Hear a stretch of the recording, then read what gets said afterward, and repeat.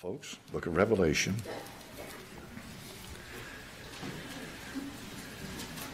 We'll be having a baptism tonight, and if there's anybody in the house that's been saved, you need to be baptized. So at the end of the service, you can come down and join and unite with a local fellowship. It has nothing to do with your place in the body of Christ. That takes place from the moment you are born again. Man cannot put you in nor take you out of the body of Christ. Revelation chapter number 1 and verse number 11. John says, I was in the Spirit on the Lord's day and heard behind me a great voice of a trumpet saying, I am Alpha and Omega, the first and the last. And jump over to verse number 15. His feet like unto fine brass, as if they burned in a furnace. His voice is the sound of many waters. He had in his right hand 7 stars, and out of his mouth went forth a sharp two-edged sword, and his countenance was as the sun shineth in his strength. And when I saw him, I fell at his feet as dead. Father, bless your word now. The holy word of God will not return void. And I pray for unction and anointing for this messenger. In thy name I pray, amen. You can be seated. The book of Revelation, folks, has to do with the last book of the Bible. That's important. The canon of Scripture's closed. This is about 95 AD, somewhere along in there. The canon is closed. I cannot emphasize that enough, because stuff was written after this purporting to be the Word of God. It is not. This is the Bible. 39 Old Testament books, 27 New Testament books written over a period of nearly 2,000 years. It is God's infallible Word. Amen. If you don't have an inspired book, then you surely can't have an inspired faith. Amen. So the Bible tells us here that he is the Alpha and the Omega. That's simply the first and last letter of the Greek alphabet, which was in vogue 2,000 years ago, spoken all over the world. It was the language of trade. If you knew Greek, you could pretty well go anywhere and communicate with whatever country you were in. And you could communicate with these people in Greek. At that time, of course, Koine Greek is what we call the common Greek language of the people. And this is the language that the New Testament is written in. Koine Greek, spoken the common Greek of the people. It's just like English. You have Old English, Middle English, and Modern English. Like French, you have Norman French and all the rest of it. Every language goes through a process of evolution. And so here we have a simple language is Greek, first and last letter.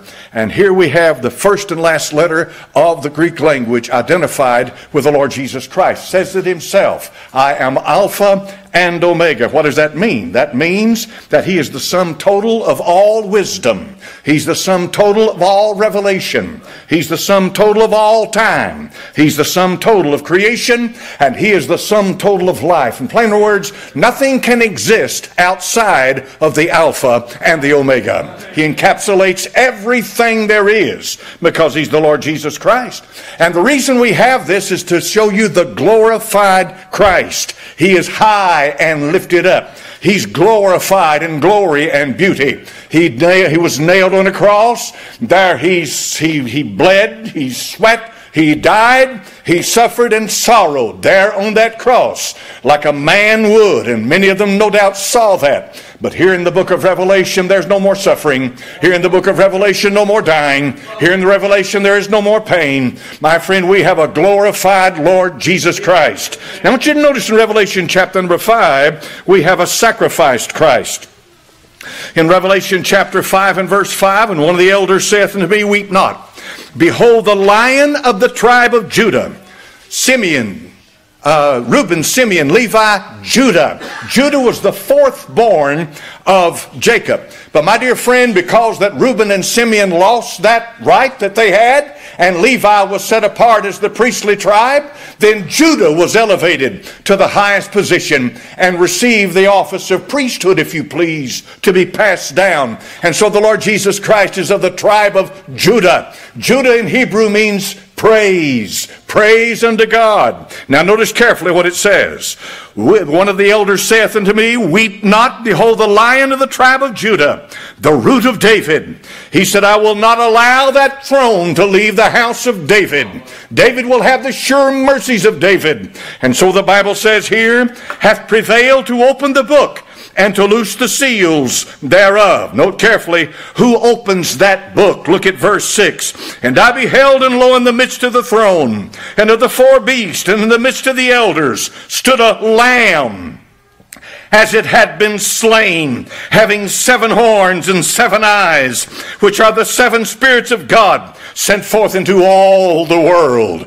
I want you to understand that it is the Lamb of God that has the authority to open up the books of judgment upon mankind. While the Lamb, preacher, he bought and paid for that right. He bled and he died for that right. And 24 elders gather before Almighty God on a sea of glass, and they cry night and day, holy, holy, holy is the Lord God Almighty. The Lord Jesus Christ is exalted by angels. He's exalted by the seraphim. He's exalted by the cherubim. He's exalted to the right hand of the Father. And make no mistake about it, glory to God, we will exalt him, amen, one day by our voice. Blessed be the Lamb of God, amen. So the Bible says in verse number 6, he stood as it had been a lamb. Now notice the privileged Christ. Chapter number 5 and verse number 9. And they sung a new song, saying, thou art worthy to take the book and to open the seals thereof. Did you get this? No creature, no place, nowhere, nothing has the authority and worthiness to open this book, to send the judgments of God down upon this earth, which was the great tribulation period, the time of Jacob's trouble, but one. And that one bought and paid for that. In verse number 9, they sung a new song, saying, thou art worthy to take the book, to open the seals thereof. For thou wast slain, and hast redeemed us to God by thy blood, out of every kindred and tongue and people and nation. And we go on down to chapter number 6 and verse 1. And I saw when the Lamb opened one of the seals, and I heard as it were the noise of thunder, one of the 4 beasts saying, come and see.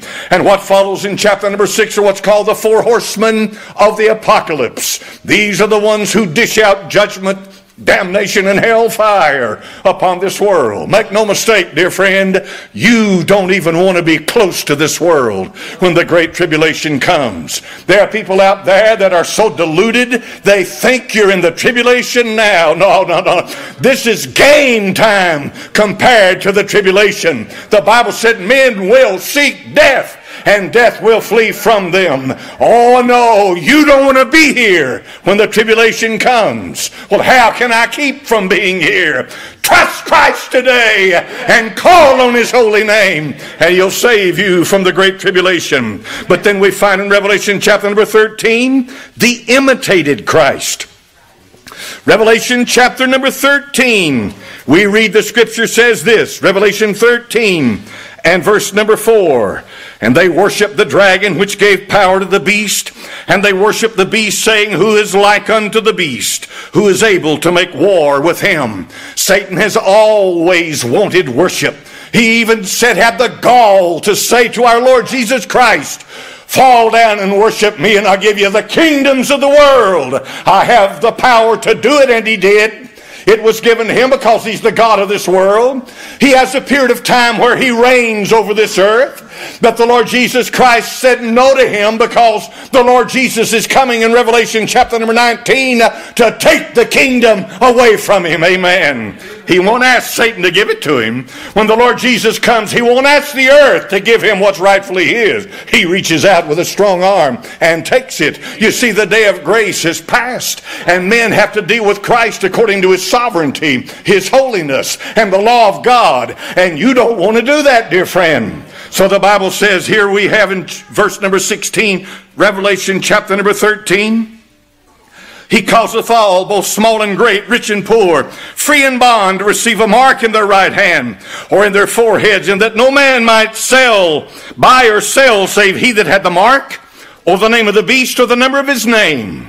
And here is wisdom. Let him that hath understanding count the number of the beast, for it is the number of a man, and his number is 666. Listen carefully to what I'm about to say to you. This world is going through a plague right now, and you have to have your head in a hole somewhere in a cave not to know that. And I hope you're beginning to see the unfolding of the control that the governments are exercising over people.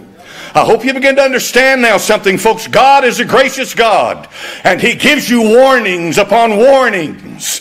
We have now in play airlines that will not fly you unless you have a card stamped that you have received the vaccine. And so therefore, if you can't get the vaccine, you can't fly. So what are they doing? They're controlling your movement. And the time is going to come when they control your buying and selling. We have wild governors all over this country that have shut down small businesses. We've got people right now who have lost their homes. They've lost their hard-earned things because of some wild governor that shut it down. What's that? That's control. And the way the vaccine is administered, the way it's given out, that's more control. You're in the very beginnings of it. You're watching it as it begins to develop before your very eye. Listen, I'm not a prophet, but I'm going to tell you something. If something doesn't drastically change, you're going to watch this world change like you've never seen it before in your life. And who knows if there's not another one coming down the pike. Who knows if there's not another plague that's going to come forth from Wuhan, China, or somewhere else. Who knows? Them people are already being brainwashed. They're being controlled.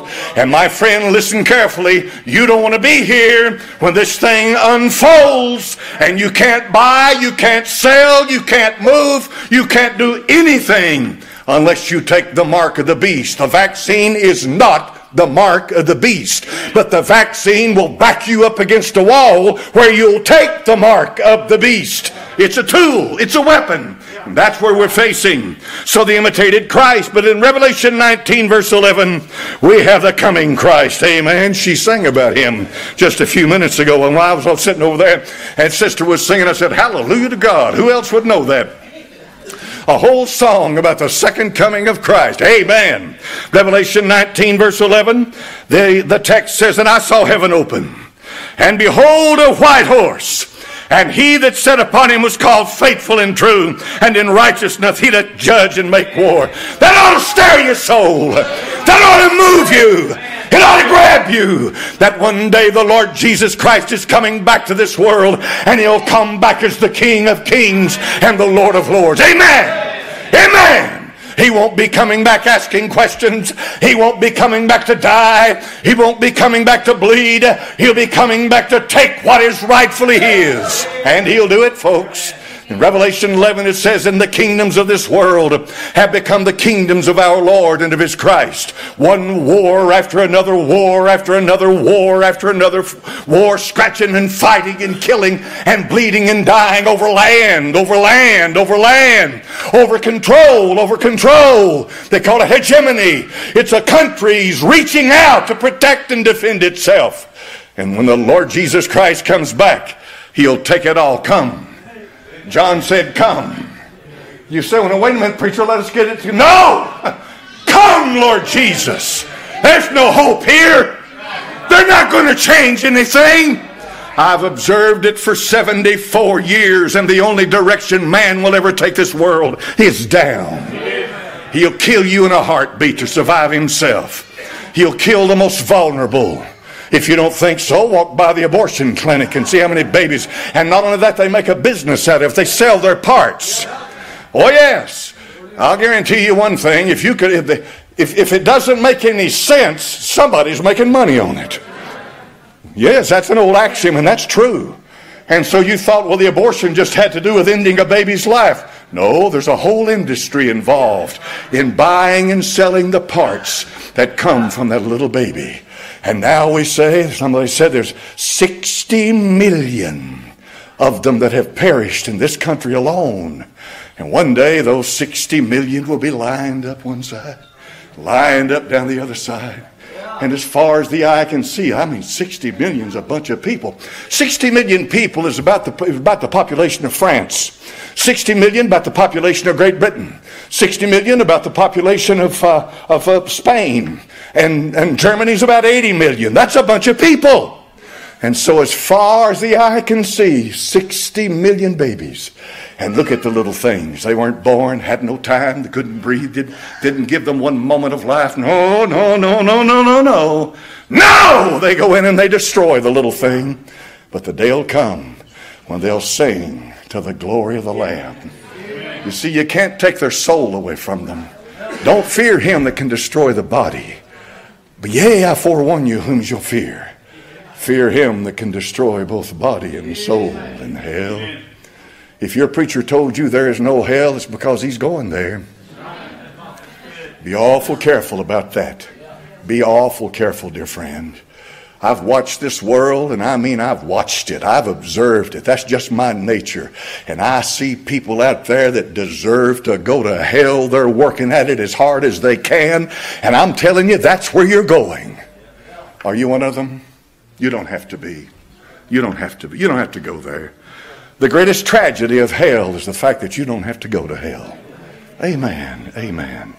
In Revelation chapter number 21, verse 22, we read about the reigning Christ. Revelation 21, verse 22, and I saw no temple therein, for the Lord God Almighty, the Lamb of the temple of it. And the city had no need of the sun, neither the moon, to shine in it, for the glory of God did lighten it, and the Lamb is the light thereof.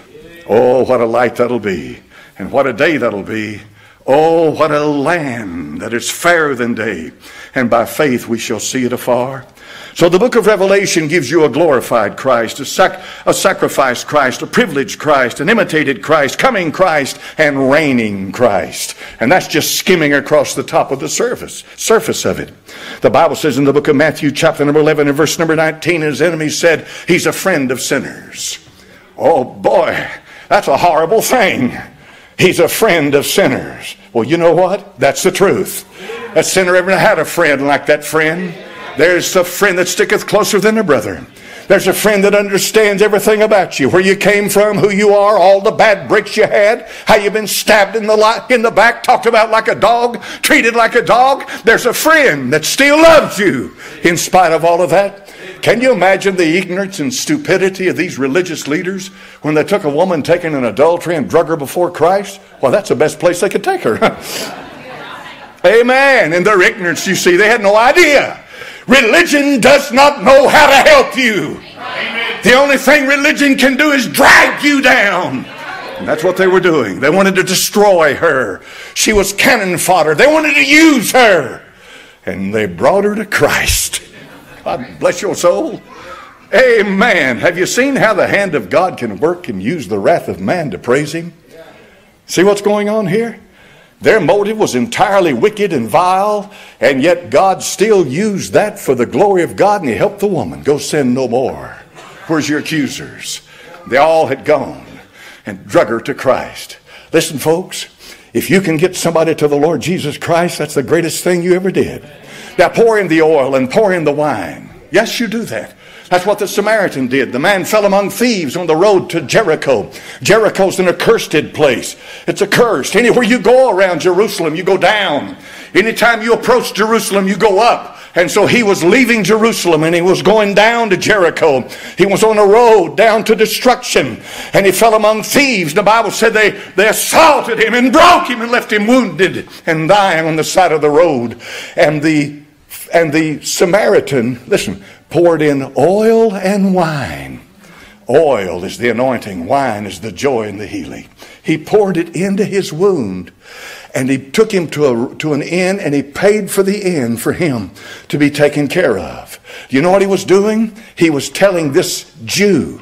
He was telling the keepers of the law. He was telling the ones who were the light of the world. Romans chapter number 3. The ones who taught the ignorant Gentile. A Samaritan was a half-breed Jew.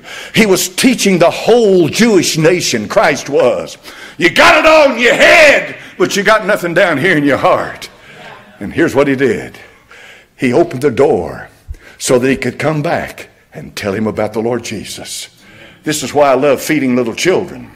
This is why we take here in St. Jude's Hospital out there that take care of the little children with cancer.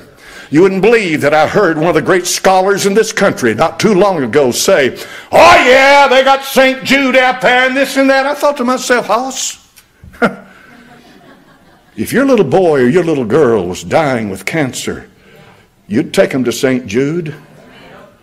I would. And did you know they don't charge a dime? Not a cent. And they treat those little children. And they said years ago, only 1 in 5 children survived cancer. Now, only 1 in 5 die. Man, have they turned it around. You ought to do some serious praying about St. Jude. That's one of my favorite places on the earth where they help those little children. Amen. You see, when you help them, you show them that God cares for them. You show them that He loves them. And you show them that it's not all about your religion. Well, preacher, what if they don't become a Baptist? Don't worry about that. God will take care of the Baptist, Methodist, Presbyterian stuff. Don't worry about that. I want them to know the Lord Jesus. That's what I want to know. I want them to know Christ. Then I want them to get into their own Bible study. I want them to do their own praying. You say, we got a good preacher, good, but don't believe everything he says. Amen. Because some preachers, only thing they'll preach is the party line. Amen. The only thing they'll teach is the party line. What's the party line? It's the official document that they subscribe to for their denomination. This is why they don't like me. I'm ostracized. They never invite me to the boys' club. They don't want any part of me. I thought, boy, that's awful. Lord, I lose so much sleep at night over that you wouldn't believe. Just ask my wife. Let me tell you the one I love and the one that I signed up with and the one that matters to me is the Lord Jesus Christ, because He poured in the oil and the wine and He brought me to salvation. He called Him a friend of sinners. They said He was demon-possessed and illegitimate. Mark chapter number 3, verse 22. What about that? Well, they couldn't explain what was happening. They couldn't stop it. And so they had to shift it to something else. You see, that's what they do. That's a tactic. They still do that today. They demonize you. What manner of man? In Mark chapter number 4, verse 41, they said, what manner of man? Never man spake like this man. Listen, the wind and the sea and the mountains and the hills and the light and all of that, it has no consciousness. There's nothing there except the Creator can say the word and He can cause the wind to blow, the sea to cease, or He can walk on the water. He can bring universes into existence. And when He did in the book of Genesis chapter number 1, in the beginning God said, let there be. The Hebrew word hayah, it means bara is the creation. To bara means to create from nothing. Then He said, let there be. He spoke hayah. In other words, there's power in His voice to say, to give life and give creation. And we got people today, and Darwin's the rest of them, that He's their daddy and granddaddy, and He's their Lord, and He's their master. And Darwin is nothing but evolution. All Darwin can ever deal with is the creation. He can go no further. If you're a Darwinian today, you can go no further than the creation. That's as far as he can take you. Listen, when God made this, He could just as easily have made it with age. As a matter of fact, it had to have age. There had to be age when He created this creation. What's bothering you? You see, what's got you messed up? Some classroom where Darwin has gotten a hold of you and you don't believe the Bible, you don't believe Christ, you just believe this is a bunch of man-made, the opium of the people, as Marx called it? No. There's something in here this morning that if you'll just listen to it, He'll speak to your soul. And my Lord and my God, John chapter number 20. Who said that? Thomas. Thomas said, I won't believe unless I put my finger in the nail prints in His hands. I won't believe. But you know what? How many of you have known some child named Thomas? Amen. Well, I've known Thomases all over the place. There's a Thomas here and a Thomas there. I've known all kinds of Thomases. You know why? Because people identify with somebody that had a road to go and a path to go to come to faith. And that's what Thomas did. He had to come by his doubts, and he finally saw Christ for who He was, and he said, my Lord and my God. And let me tell you something. That confession was real. His confession was real. The Lord said, Thomas, you believe. You believe.